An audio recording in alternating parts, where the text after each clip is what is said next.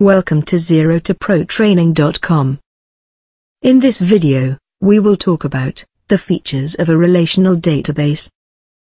We will talk about most important concepts related to relational databases.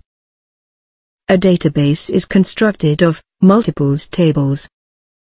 A table is the most fundamental building block of a database. A database without a table would be of little or no use. There would be no data in the database without a table. Not only that, data would have nowhere to go if there is no table in the database. The data goes into database tables. Visually, tables look like a spreadsheet. A table consists of columns and rows. Rows go from left to right. Columns run from top to bottom. Each table contains repeating information, in shape of repeating rows. But, always about the same kind of thing. For example, you might have one table containing customers' information, and another table containing suppliers' information. Within customer table, every repeating row represents one single customer. Within supplier table, every repeating row represents one single supplier. Rows are not in a free form. There is a structure to the data. It has to be predetermined what every row is made of. You give structure to the data by defining columns in the table.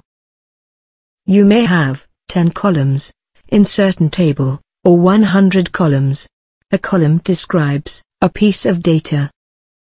You give a name to each column. For example, first name, last name, id, etc. You also describe what type of data the column will contain. For example, a piece of text, or a date, or a number, etc. For example, this table has 4 columns. Each column has a data type given to it. The id column has a number data type assigned to it, as it will contain numbers. The rest of the columns have text data type given to them, as they will hold text values.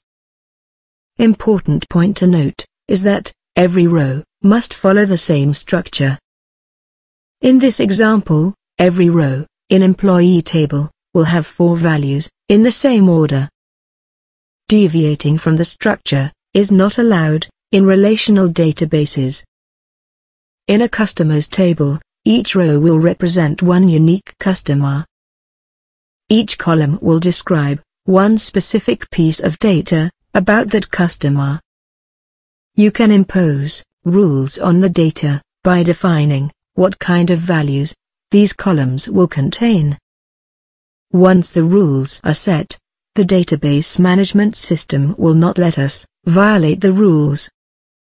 If it is defined that the id column of employee table will contain numbers, then we cannot create a new row that has text value in id column.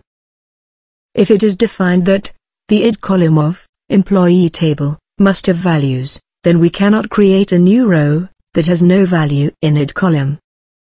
You create tables and define columns up front. The rows comes later on, as you insert data into the structure. When we talk about tables and columns, we are talking about data structure. When we talk about rows, we are talking about the data.